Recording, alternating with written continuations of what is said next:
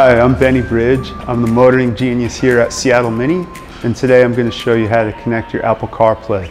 So we're going to begin by turning on our car and navigating to the communication preferences.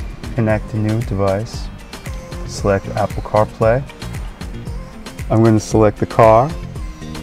I'm going to select pair. I want to allow my contacts to be synced, so I'll select that. Now we have the apps for my phone.